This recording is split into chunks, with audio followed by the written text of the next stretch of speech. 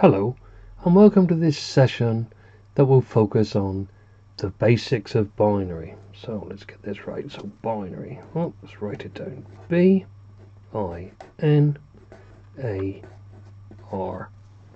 There we are, binary. Binary notation is the fundamentals, it's the basics of anything to do with computer science. And binary only ever works with two values. The value is either 1 or it is 0. Can't be any different than that. So let's have a think about this. Well, in our number system, which is often referred to in computer science as denary, the value 1 has the value 1, and in binary it's the same. Now, if I wanted to write the value 2 in denary, I just write it as 2, of course. But in binary I can't, because the highest value can only be 1. So what I would write it as is 0, 1. Or properly speaking, 1, 0. Well, how does that work? Let's have a look. Let's break this down.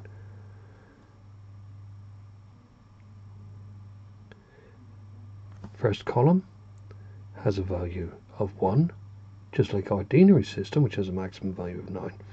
Second column has a value of 2, so we can see that, so there's nothing in there, that's 0. 1, 0, so 1 is equal to 2. Let's take this a little bit further then. Let's have a look at 3 in denary. 3 in denary, of course, is written as 3. But we need to think about how we're going to write that in binary. Well, if I put my two simple columns out, my 2 and my 1 column, well, if I want to have the value 3 in denary written as binary, I would have 1 and 1, because I know that the value in the first column is 1, the value in the second column is 2. 2 and 1 is 3.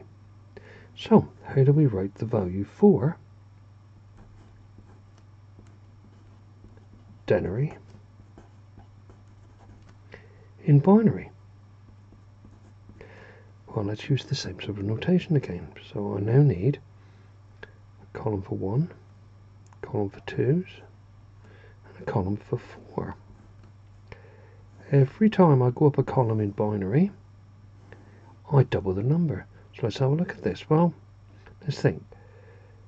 How many times does 4 go into 4? It goes into 4 once, of course. So I'll try this. 4. Okay. There's nothing left over, so I'll write 0, 0. So the number 4 in denary is actually the number 1, 0, 0 in binary. Okay. So let's have a little look at this. Let's work on what is called a nibble. Promise you I have not made that word up.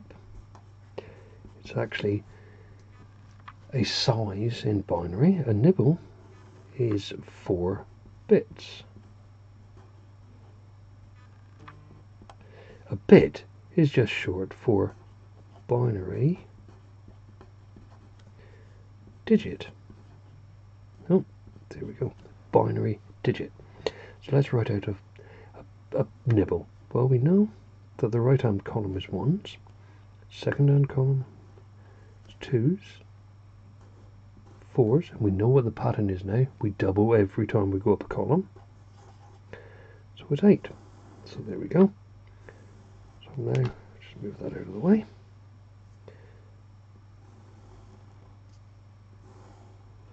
Put my columns down.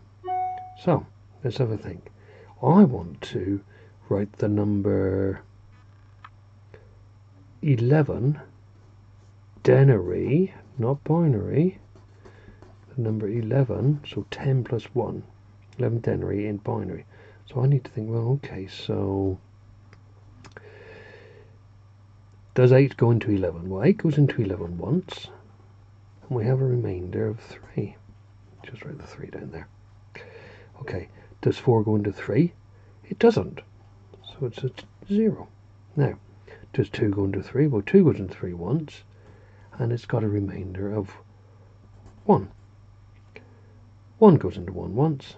There we go. So my number 11, denary, there we are, is actually 1, 0, 1, 1 in binary. And I can check this. I can say, well, I've got 8 plus 2 plus 1. So I'll just do some adding up. 8 and 2 is 10, and 1 is 11.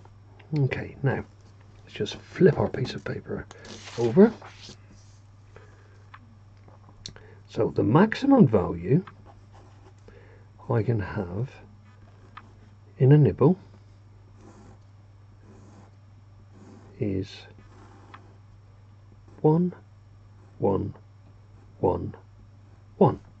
So, well, what is that in denary? Well, we can add all of those up, of course. We can say 8 plus 4 plus 2 plus 1 equals 8 and 4 is 12, and 2 is 14, and 1 is 15. So the maximum value